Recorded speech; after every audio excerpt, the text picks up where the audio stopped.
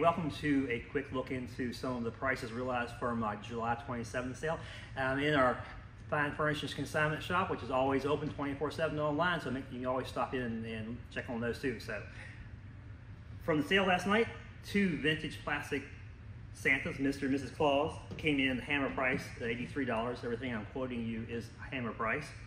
These 2 Native American CDVs came in, the total for the 2 was just under $700. And then the thing that I liked, and I was pleasantly surprised what it did was this 1851 Augusta County leather wallet came in at $212. So just a few of the highlights.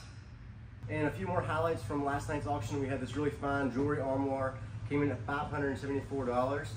The Clark's 2-drawer oak spool cabinet came in at $306 hammer price. And from our firearms auction on Wednesday night, we had this really nice F&H FS 2000, came in at $2,060 hammer price. There's a few of the highlights from this past week's auctions.